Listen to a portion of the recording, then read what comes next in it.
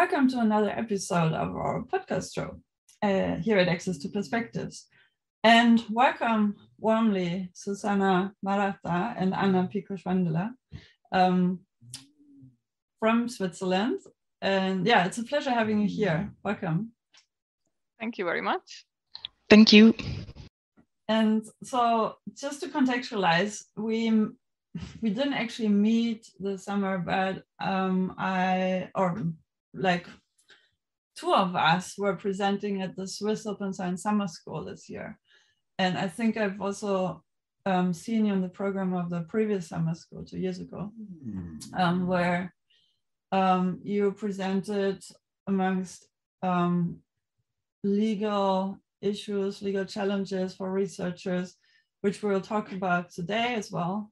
And then you developed the DMLawTool, which we'll come to talk about later on. So stay tuned, listeners. This is something that's really come in handy for your research and will make your life very much easier when it comes to legal considerations about your research, which was really confusing and frightening, actually, also for me when I was a grad student. But yeah, starting off, how about would you like sharing about yourselves, where you work, and what brought you to work on legal aspects of research? Would you like to start, Anna, maybe? Yes. So thank you very much for inviting us to this podcast. We're very happy to be here. It's like the first time we do something like this, so we hope to be clear. So maybe just a few words about myself. I'm a postdoctoral researcher at the Faculty of Communication, Culture and Society of the Università della Svizzera italiana. This is the university of the Italian-speaking part in Switzerland. And among others, I'm teaching 2 courses, one related to e-government and the other about online communication design. And on the other side, I'm also working as a scientific collaborator for our university's e-learning lab. And there I'm in charge of the Competence Center in Digital Law, which we will maybe introduce later on a little bit more in depth. Yeah, what else? I'm also part of the operating unit of the Lugano Living Lab, which is a lab for integrating technologies and favoring innovation provided by our city in collaboration with the university. And yeah, I'm actually originally coming from the German-speaking part of Switzerland. I grew up in Zurich and Zug, and then moved to Ticino, the Italian-speaking part, in order to study communication sciences. And then I stayed here. I worked for several years for a steel trading company, always in the field of IT. I was responsible for the intranet. And then I moved back to the university to do a PhD. My PhD was about studying social dimensions of public large-scale Wi-Fi networks. I analyzed the case of a municipal and of a community wireless network. And then while working at our university, we work on many different projects. One project was about building up this competence center in digital law within the e-learning lab, but I think we can say a little bit more about this later on. What else to say? I have been living here in Lugano since then. I have 3 kids, 2 boys and the daughter. The boys are 14 and 16, and the daughter is 9 years old. And they keep me busy quite a lot beyond my job. And yes, I don't know. Do you want some more information? That's great for now, and I'm sure we'll hear more about your work. And yeah, maybe if you would add, like, what made you what sparked your interest in legal aspects and research, like how, because like myself and others I know, we were just scared to, not to death, but like quite intimidated by anything legal when it comes to consider that, or it's like, it seems so far away from what we want to engage in as researchers. But what? Yeah. Yes, so I mean, I didn't actually plan to do anything about legal aspects when I started here. It was thanks to a project we had with Swiss universities, which was about making this legal aspects, mainly about copyright, more accessible to let's say a non-expert audience. No, so this challenge of providing training and also a little bit of advising, but in a language that is so that it can be helpful to people who haven't studied law before. And I think this challenge of actually translating this sometimes very complex language actually fascinated me. And also this idea of like, my idea of law was like, this is something very strict, very fixed, and everything is very well defined, while I actually had to discover that yeah, okay, there are some rules, but then on how to apply this really depends a lot on the case. It really depends on the context. So one of the most used answers by legal experts and also by us now is like, oh, it depends, no, and which is sometimes frustrating for the people because they want clear answers. And for us, in order to be able to provide clear answers, we need clear cases. No, so the more specific people are, the more specific we can be with the answers. Obviously, beyond providing the general concepts, which Susanna will talk about later on. But yeah, so it's actually very fascinating area, I would say, and especially also our goal was applying this legal rules to the digital context. So in the world of internet, of where pictures are available so easily, and people are not always aware of what can actually be done with this huge amount of material that is just one click away and available on the internet now. Yeah. And it's also like, I think a common misconception is that anything legal is restrictive, and it is in a way, but it's also to protect and to ensure authorship, acknowledgement of the creator of any image or text or data. But we come to talk about that, like what's the reasoning behind legal requirements is it, yeah. It's fascinating also to me. Like I recently learned also on a podcast about patents. Like I had a totally different view on patents, them being super restrictive and enabling monopolies, where the idea of patents in the first place was actually to protect and also share the knowledge, but protect from misappropriation and misuse. I think this is really something also, like researchers are in this double role, no? So on the one side, they are authors, they're producing knowledge, they're writing articles. And on the other side, they would like to reuse content that already exists. So they are in this, on the one side, they're users, and on the other side, they're authors. And I think that's also what helps them up to a certain part understand also the value of the rules for, on the one side, protecting, and on the other side, favoring reuse of material. Yeah, thank you so much, Anna. And Susanna, please let us know who you are and what brought you to work with Anna on legal aspects. Yeah, so also from my side, thank you very much, Joe, for inviting us. So I'm, where to start? First of all, I've been working for the Competence Center in Digital Law, always already presented by Anna. So I've been working for 3 years now and dealing with the issues that occur in the digital world, so to say. The two main issues are copyright and data protection matters, which are distinct one from the other. They are independent one from the other.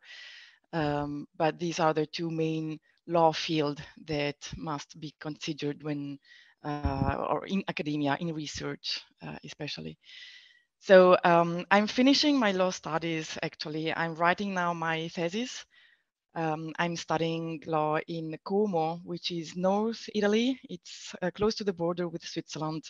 That's why we study both Swiss and Italian law, which is very interesting because it gives a very open-minded perspective of law, because even if Swiss law and Italian law are similar, but they are also in the same, they're also very different one from the other, and the mentalities are very different.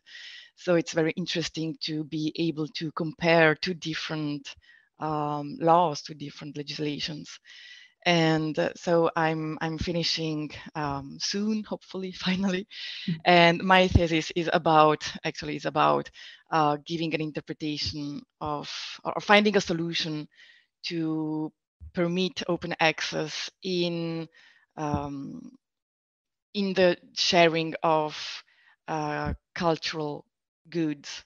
So the goal is to cultural heritage preservation and sharing of this knowledge, where copyright very often gives a closed permission, is very restrictive. There is this, as you said, this monopoly, this exclusive right of the right holder, and it's very difficult to share works protected by copyright.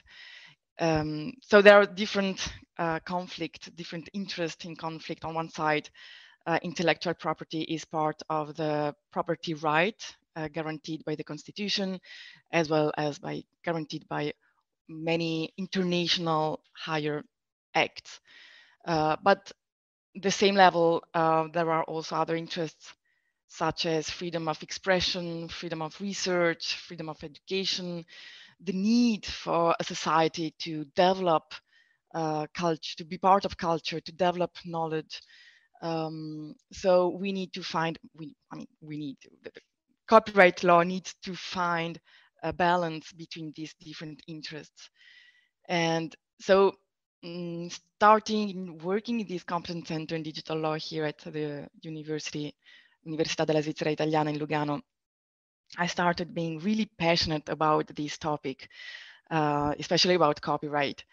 And so I started really being interested in this whole field. So apart from working here, also I also deal in this topic for my private interest.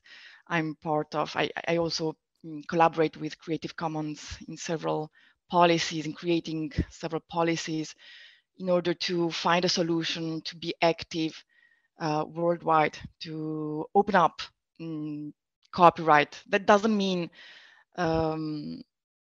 deleting all the rights of the right holder, but it's about giving a more powerful space to freedom of expression and preservation of cultural heritage. Well, we'll talk about that maybe later on. I don't want to now tell everything, but so to say, starting by working for this competence center, I started being really passionate about copyright. So that brought me to work in this field also beyond what is work, but also being part of Creative Commons and finding other possibilities and solutions to open up copyright.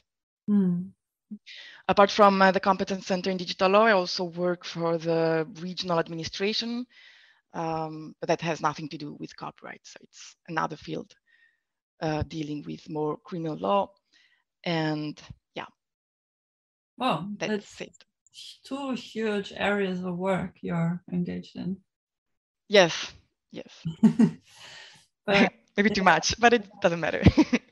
Yeah, no, there was more an intonation of appreciation and amazement rather than criticizing. No, thank you. Great and super interesting. Thanks so much. So we talked before this recording now, we agreed that we divide the conversation into two parts, starting with data protection, right? Mm-hmm. Yeah. So So yeah, when it comes to data protection, research data, what is research data in the first place? And maybe we would also have to define that and the different components of data, like metadata, primary data, secondary, raw data. Some listeners might be well aware, or maybe we don't have to make these distinctions talking about data protection. But in your work at the Competence Center, and also as you facilitate or inform researchers how they can or should protect the data, data sets that they decide to publish and share, but also maybe at what point does data protection come into play? Is it already necessary at the working level when you're still processing the data, or is it only upon the decision point where you actually want to release it to a wider audience? And does that audience have to be public, or is data protection already a requirement or a necessity to have at earlier stages when you share with selected audience and not the general public online? So where to start? What would you're the experts, like where should we dig in, and how, like, I leave it totally up to you how to frame the topic. Maybe just one thing, maybe that could be useful for the audience. Maybe if we quickly introduce also what our competence center actually is, and just to frame a little bit why actually we're here to talk about this yeah, topic. Absolutely. No, let's start there, and then maybe we have and then we can move to the data protection if this is okay for you. Absolutely, yeah, perfect. Okay. So just a few words now. So yeah, we call it's CCdigitallaw.ch. It's the Competence Center in Digital Law. And the goal of this Competence Center is actually to support Swiss higher education institutions in dealing with legal questions, mainly in relation to new media, the digitalization projects and technologies, and to raise awareness of legal risks. So what we are providing is mainly teaching, is training, and some advices to all kind of people who are working within Swiss higher education institutions. This could be researchers, teachers, all kind of administrative stuff. A lot of libraries actually come to us, but sometimes also IT services. And in some cases, we also collaborate with the legal services of the universities. So how did we come to create this center? So it has been created through a project funded by the program Scientific Information Access, Treatment and Safeguarding by Swiss universities already quite some years ago. And it is the result of a collaboration between different universities. So our university, the Università della Svizzera Italiana, the University of Basel, the University of Neuchâtel, the University of Geneva, and also the Conference of Swiss Libraries. The main challenge, I would say, for this center has actually been trying to find a sustainable business model. We actually at the beginning wanted to have a collaboration between these universities to continue the project also after the end of the funded projects by Swiss universities. This actually resulted very difficult. So that's why our university, and specifically our e-learning section of our university, decided to take over the work that we have done, especially also the platform. We have created a platform with a huge knowledge base about copyright aspects, where really we try to explain the different rules, the different laws in a more simple, in a more understandable language, providing a lot of examples. We have a vast FAQ section. And so to maintain this platform, and also to maintain and extend the service of training and of advising. And I have to say, now, after several years of operations, we actually receive quite a lot of requests for, especially for trainings and also for for advising. And maybe the last thing to say about this, that is we are always operating before a legal problem occurs. We try to do this awareness raising. As soon as someone has a legal problem, we say, no, you have to go to a lawyer, and we are not, that's not our expertise. So our expertise is before. We try to avoid legal problems appearing and the coming up. Yeah.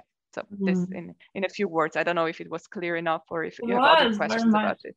Absolutely. And we also have like the link to the Competence Center is also in the show notes and the affiliated blog post to this episode. So listeners, please take a visit to the website of CCdigitallaw.ch, and you'll find a vast amount of information which is tailored towards a Swiss research audience, but much of the information we come to talk about is probably also applicable in other countries.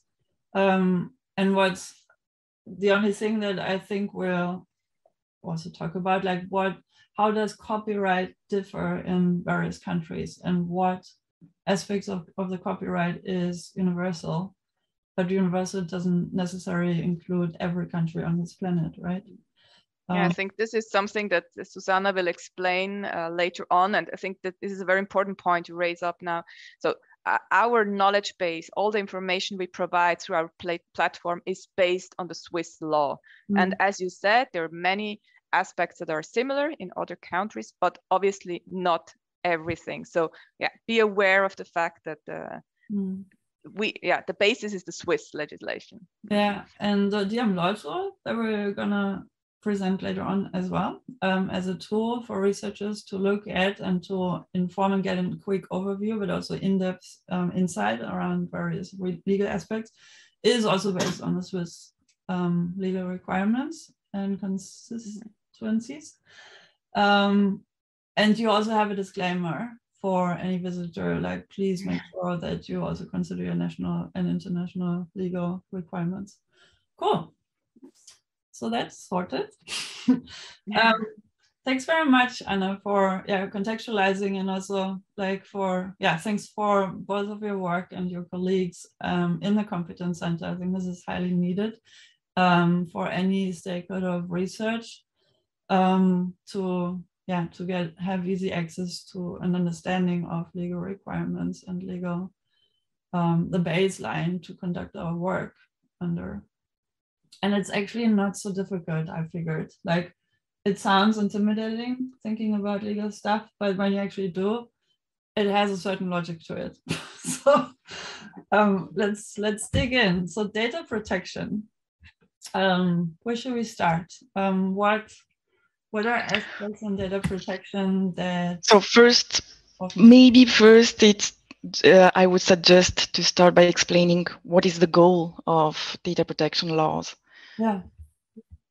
So because what is protected is privacy, is the private and family life of a person, and by misusing personal data, there is a risk of infringing private life, privacy of the person. That's why laws regulate on how to use personal data. So laws are about how to correctly use personal data in order not to infringe privacy, not to infringe private life of the person.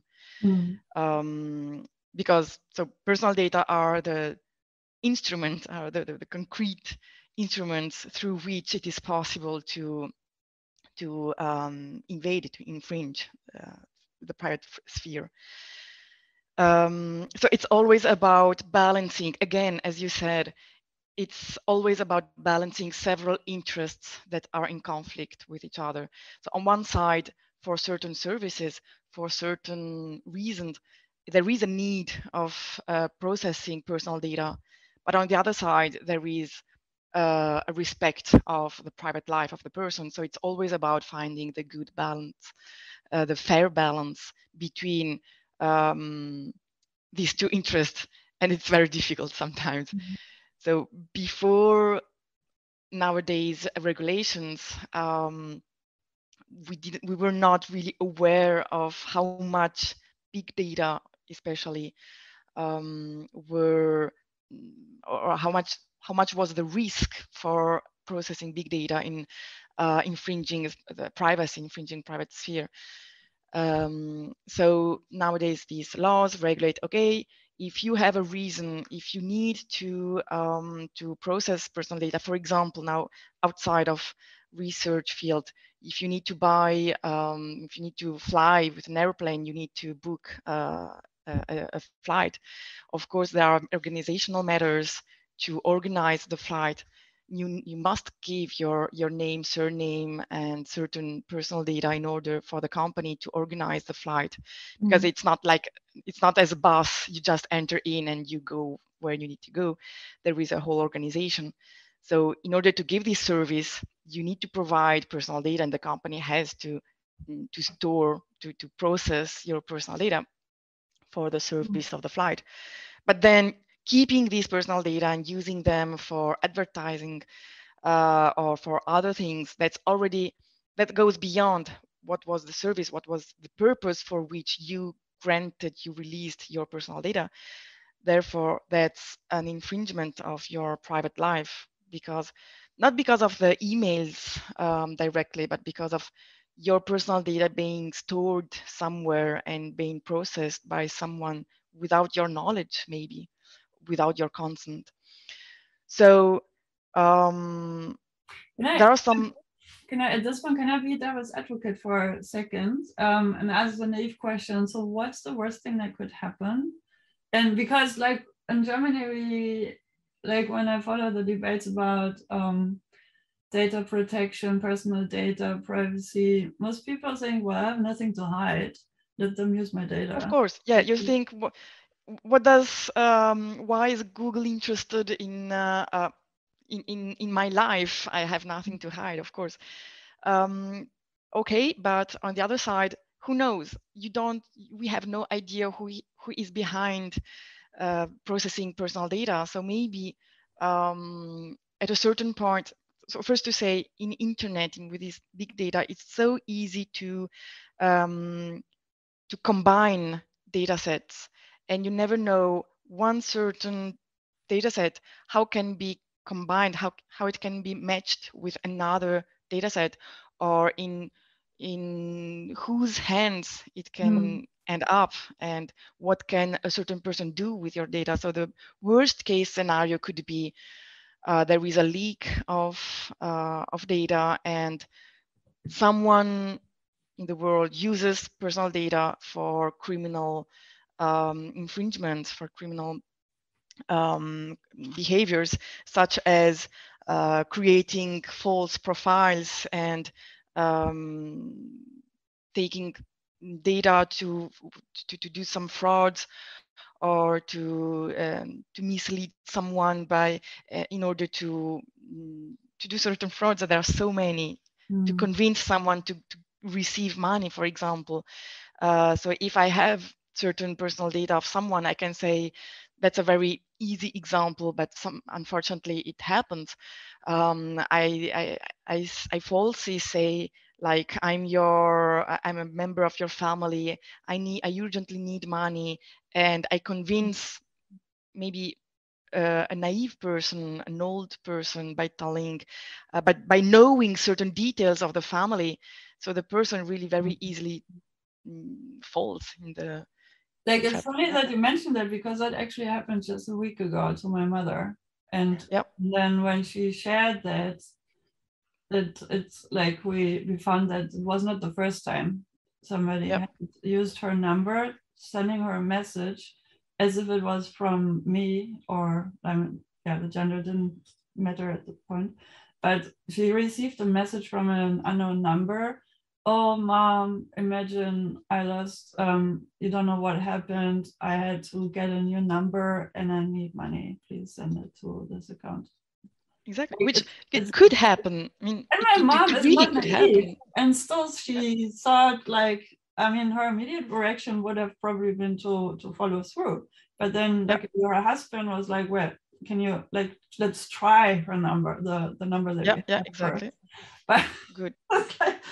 Obviously, but like maybe also another very simple example is you publish on your Facebook or on your Instagram account some holiday pictures, no? And you don't really reflect on how many data with this you're going to tell to the, probably to your friends, but depending on the settings you have done on the social media, maybe also to a vaster audience, no? So first of all, you say, currently I'm not at home, no? So this might be useful information for someone who is interested in getting into your house, no? So, and that also or you tell people where exactly you are staying. You tell people what kind of maybe hotels you're staying in. So you're, I don't know, maybe 5-star hotel might tell people, okay, you are you can afford this kind of hotels. I don't know. So, but just by, sometimes we are not aware of how much information we actually disclose through images or through some very simple data sharing, no? And then the geolocation is also transferred from the picture, because on mobile phones, also smartphones, are so smart, they also add the geolocation to the image information, the metadata of the actual photo. And then you post it on Facebook, and then Facebook knows this information, but also anybody who's on Facebook can extract information from the image, right? So. Exactly, there's so many information with one only picture. One only picture can tell you or can tell who is behind a device, who is in internet, can tell so many information. Also, if you think of our contact list in our phone, we can see the prefix, or someone seeing the contact list can imagine with what countries we are in contact. That can lead to many information, which are even maybe not really true. So it can really mislead certain judgments very easily. And without thinking of the worst case scenario, such as criminal field, also big data, I think, well, again, these big companies, why are they interested in my very simple life? But if we multiply this with by so many people, these big companies have data about, it's really a huge amount of data, and they gain so much money with this big amount of data, with this big data. We use these services, these social medias for free, and we even we share our emotions through these social medias. And who is responsible of this social media? They have a profit of that. Yeah. And then the other fear or threat might be, which was discussed extensively here in Germany, is that personal data might be misused also by health insurances. If they see from the data that we so easily share on social media that we have whatever health conditions, and then that might lead for us not getting insurance and therefore not being able to afford any treatments. Exactly, that can actually be life-threatening sooner or later. And this is already in a pretty safe environment where we think we're pretty safe in Central Europe, but when it comes to countries or fragile states, like the information sharing can actually lead to political persecution and discrimination and so just to make a loop from the personal use and sharing of our data to how that applies in a research context, because in research with fair data and open data, and to make research data relevant in the first place and reusable and reproducible, we want to add as much information as possible. But what we just discussed, what's true for personal data sharing, there's also threats and limitations and consideration in research data, where we should, as researchers, should be highly cautious. What is information that we need to add to contextualize the experiment? And what is information that potentially puts the research subjects or people that we work with, like patients in medical research often, all animal species that are being observed and are endangered by extinction or from extinction might be at risk from poaching if we disclose their geolocation. So have you had, are these questions that come to you often? Kind of how to make an informed decision, what information to add as metadata to a data set and what not? Yeah, so it's all data protection laws foresee some certain principles, which are, first of all, if you process personal data, you need to inform the subject about what personal data you are processing, for what purpose, where are you storing personal data, etc. And consent is required. So the consent must be an informed consent. That means the person must be clearly informed of how their personal data are processed. Just to say, maybe before a few years ago, our privacy policies were really unclear and very long, and it was very hard to understand, and no one would read privacy policies. Nowadays, with our newest data protection laws, it is required that privacy policies must be clear, so that the subject can read it through and can really understand, or pretty much understand, how personal data are used. And then after being informed, give clear consent. So it is important when dealing with personal data, also in research, to have an informed consent of the subjects, and always keeping into mind this balance between, on one side, freedom of research, which also requires a certain processing of personal data, and also to disclose the research. And sometimes it's very difficult to fully anonymize research data. But on the other side, always keep in mind not to violate privacy of the subject or the subjects. So it's always keeping this balance. And yeah, so would you say, this is my take from what you said, like it lays on the responsibility of the researcher and research team to make a differentiation and have clear understanding of potential misuse cases of what they share? Exactly. Yes. Yeah. So first of all, when does data protection law come into play? It's when you deal, as soon as you deal with personal data, that means a person is identifiable, then you need to apply, then data protection laws apply, and you need to consider all the principles and all the rules. So it's not enough to remove the name and surname of the person, but you need to consider, and that has to be considered on a case-by-case basis. If someone reads through the research data or sees the research data, is it possible to anyhow identify the person or not? If it is possible, maybe also later on through a matching with another data set, it is possible to identify the subjects, then be careful. Consent is required, and minimum personal data must be published, not what is not needed for the purpose of the research. If you don't even deal with personal data, maybe there are some raw data or certain information about certain facts, and it's not even about people, or it's not possible to identify a specific person, then there is no need, then the data protection laws don't apply. Anonymization is very difficult. If you have a bunch of personal data, maybe you have aggregated data and it's not possible to identify specific people, then that's good. That's again, personal data don't apply.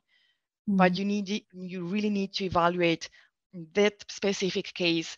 Even if you have aggregated data, maybe there are a few data that can be related to an identifiable person, remove these few data and keep only the aggregated data.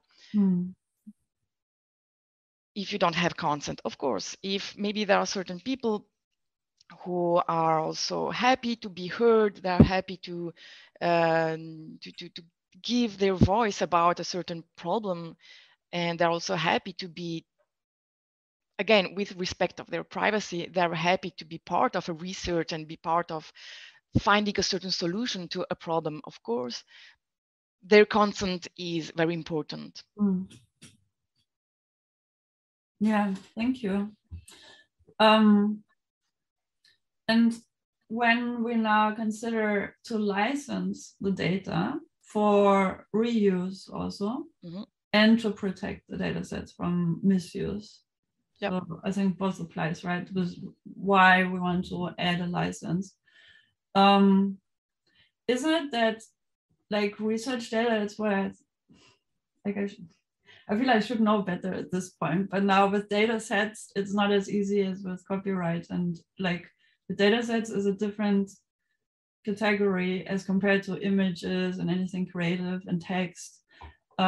Because I think by default data is a public good, but you can protect it. Is that so? So there is no ownership of data. It's data, we cannot say they are private, they're public, they are who is the owner. There is no ownership as we know ownership, as we mean it, for like being an owner of a book, of a computer, of a mobile phone. There are these several rules, there's several laws that apply. So data are about a person if there is an identifiable person, and you need to respect their privacy. It's not about ownership, it's about paying attention of not violating privacy of the subjects the data are related to. Another thing is ownership in the meaning of copyright. So who is the right holder of the data if the data is protected by copyright? So as you said, copyright protects artistic creations. Maybe a data, it is possible that a data is not protected by copyright if there is no originality, if it's not a work, an artistic work.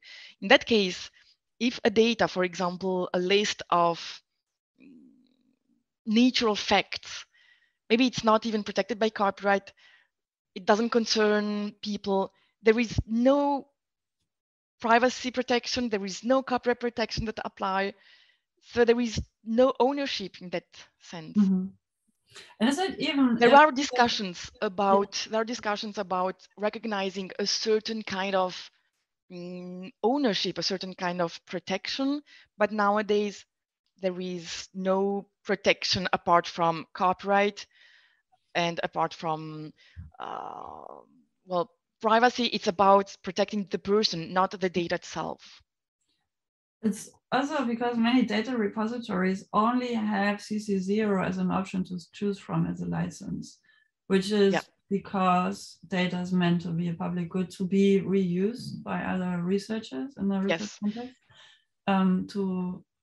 But then the researchers often feel protective about it because they put so much work into it. It's basically their whole brain process. Just be careful not to confuse licenses and Creative Commons licenses are about, they regulate copyright matters, not other matters, okay? Yeah. So if we release a content, if we release a data with a Creative Commons license, we only say, according to copyright rules, you are allowed, if, for example, with a CC0 license, you are allowed to reuse this content, you are allowed to modify, to share, etc. But it's about copyright. When you release a data under a CC0 license, you yourself, as a researcher, as the person who releases the content, are responsible that privacy matters are okay. And also other matters, there may be also certain commercial secrets that you need to consider in case. You also need to consider if there is a criminal law to consider, etc. So a Creative Commons license is only about copyright. There is right now a very big issue because of certain big commercial companies used images released in, I don't remember if it was in certain platforms under a CC0 license.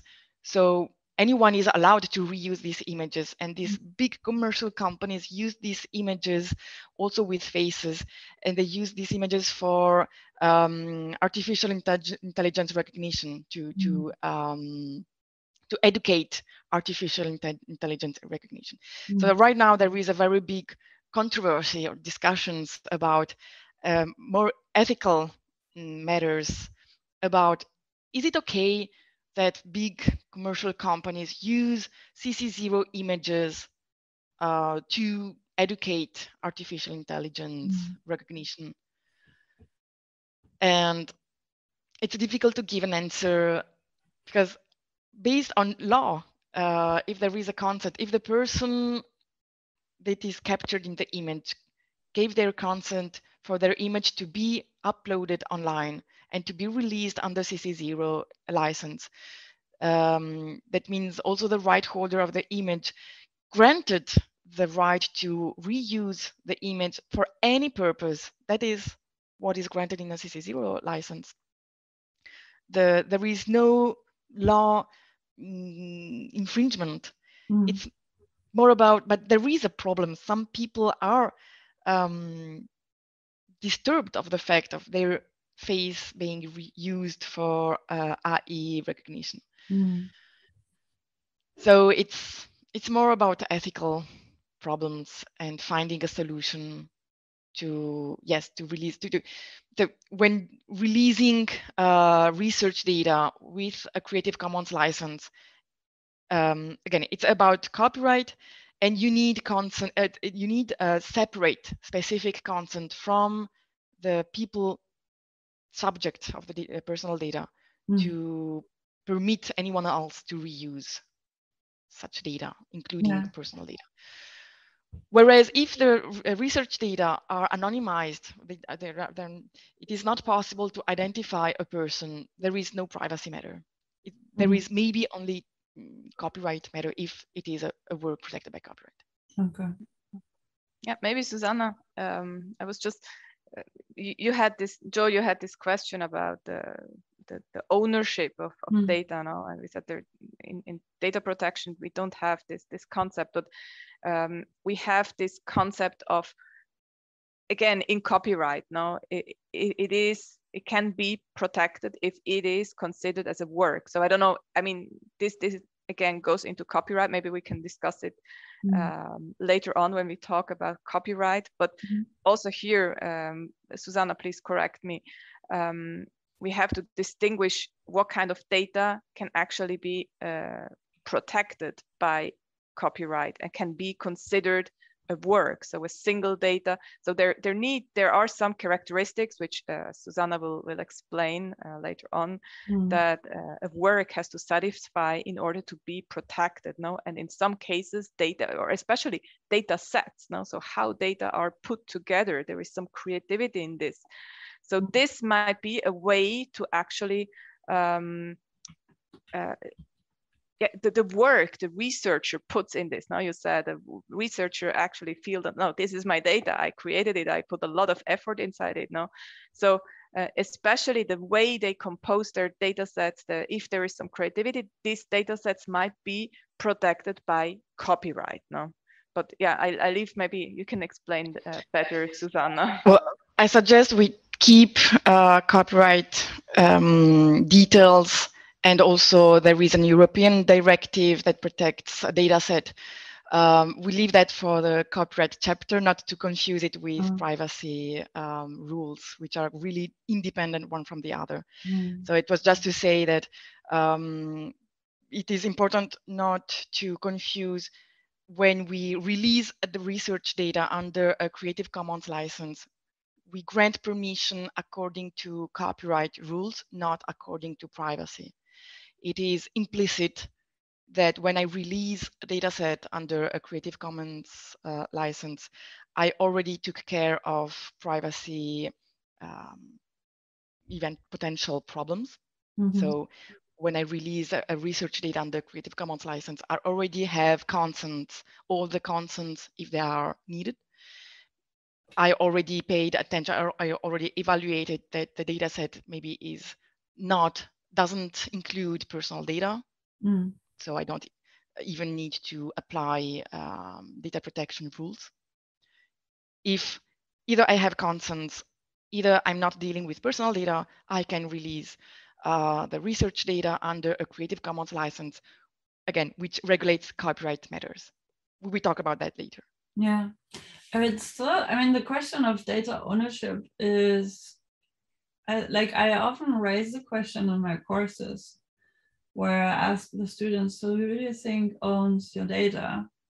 And I leading towards, okay, publish the heck out of your research, whatever you can, because you will lose access to your own research data. And assuming it's your own, it's probably not your own, because look in your work contract or in your whatever work agreement you have with the institution, the university or the research institution where you work at.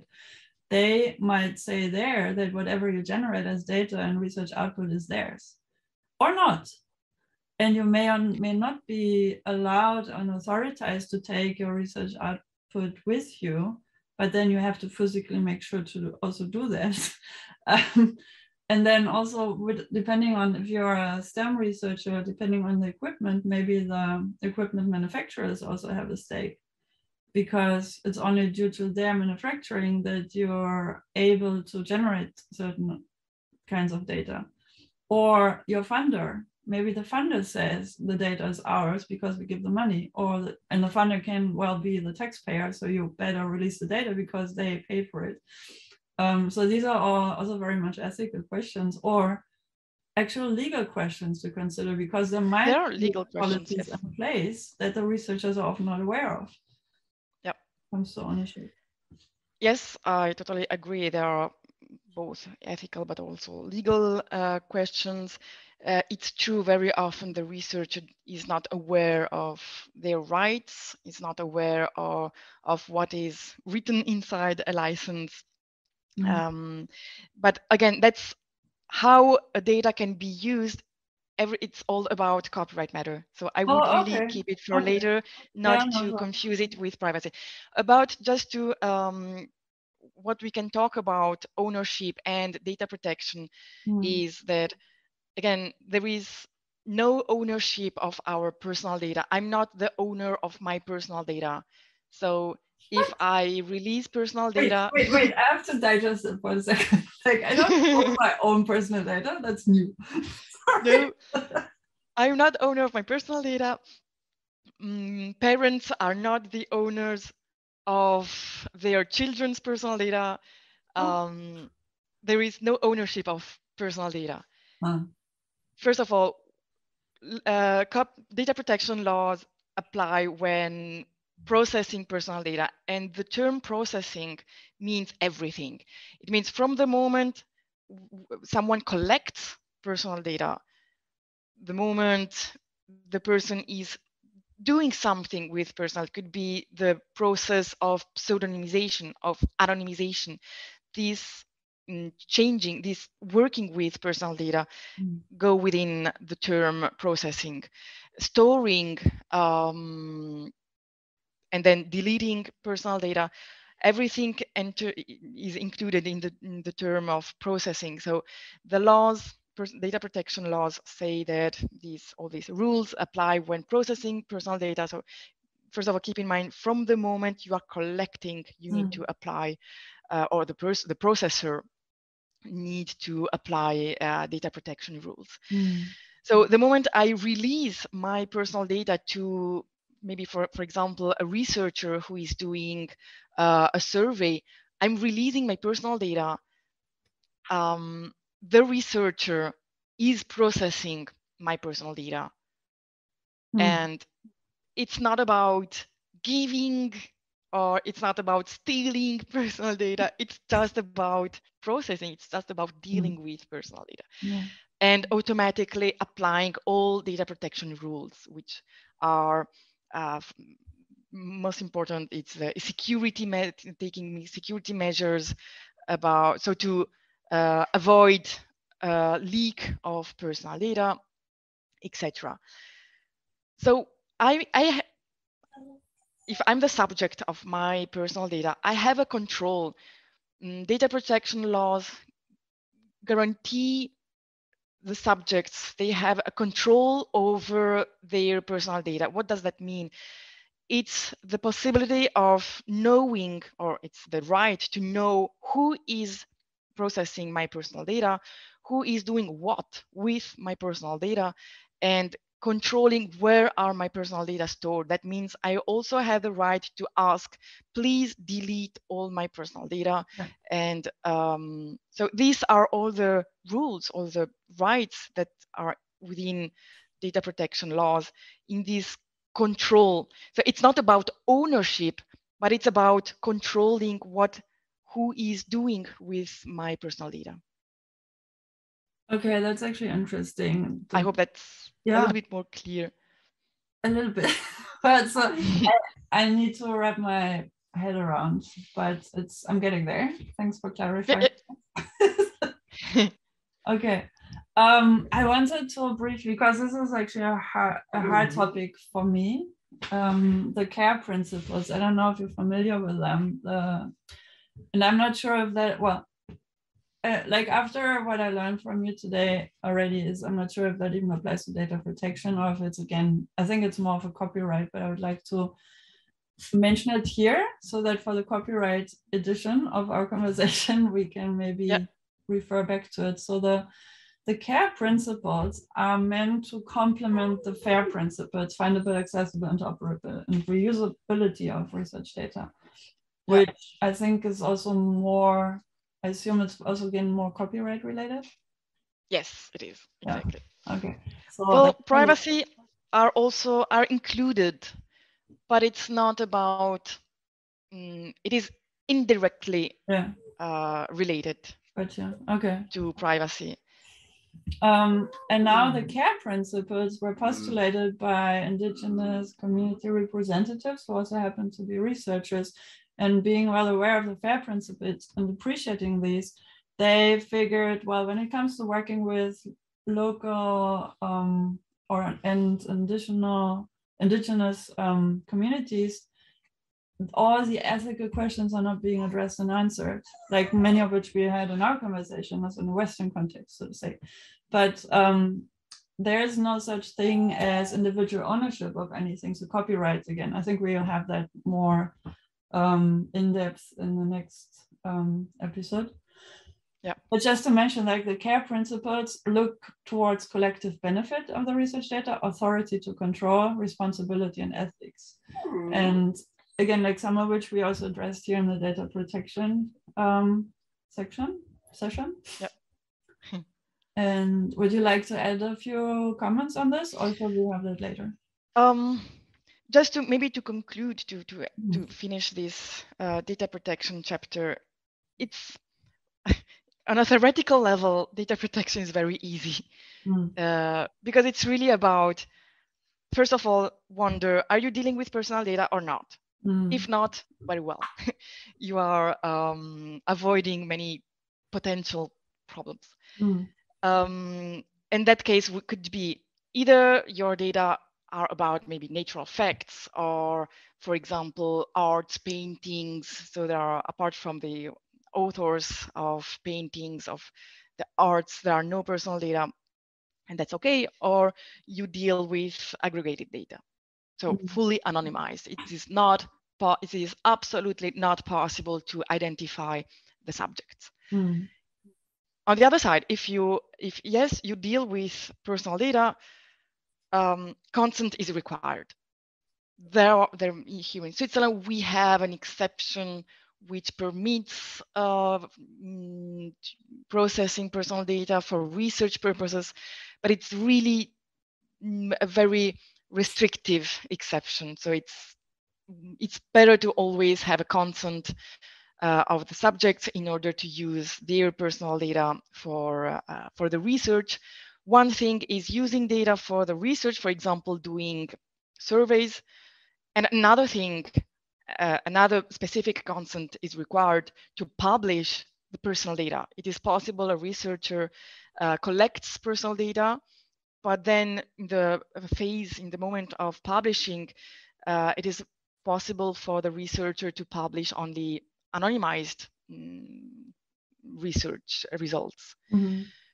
So there are these several steps, and in each step, the researcher needs to wonder if he's still dealing with personal data, and specific consent is required. Mm-hmm. And that applies. So this rule applies to any kind of processing personal data. It's always about, either I'm a researcher, I want to publish my research results within the institutional platform with closed access. If I publish my research results with open access, it doesn't matter. Always apply these rules. Okay. Okay, so it's on a theoretical level, there is not a lot to talk about. I don't want to minimize the problem, the subject, but it's really about a theoretical level. The rules to apply are very easy. There are only a few of them. But it gets very complex, as we also found in our conversation here today, when we look at a specific research project and then to identify which are the data points that actually contain personal data and to what extent and how far do we need to anonymize it to still be explicit in what we want to say with our data towards the results of the project, at the same time protecting individuals for their personal identities. Yeah, so it's really on a case-by-case basis to evaluate what is the solution to find this balance between the interest, one side, the research interest in publishing either the data set or the research results or the research itself, the publication, and on the other side, the interest of the subject of respecting their privacy. So, of course, if we think of a health research, psychiatry research, it's very difficult maybe to anonymize a data set of survey or certain results. It would also maybe not make sense to publish a research by completely anonymizing, because maybe you are talking about only a few cases that happened in the world. So maybe someone living in the same city of the subject, if it happens that this person reads the research or the content, the data, is able to identify the subject because it's one in a million. Yeah. So in such cases, it's really very, very difficult to anonymize and to respect privacy. Either you don't publish the research, or so it's really on a case-by-case basis to find this fair balance between these interests. Yeah, but thankfully there's also now tools available to anonymize data sets semi-automatically. I mean, there's still a human factor that's necessary. We also add these to the links, but okay. Yeah, thank you so much for enlightening us on data protection. Yeah. I think the topic remains complex. Agrees. Well, very much complex. But also like it really helped for you to explain the different aspects that come to play and the considerations that are necessary to have and to discuss on the research team.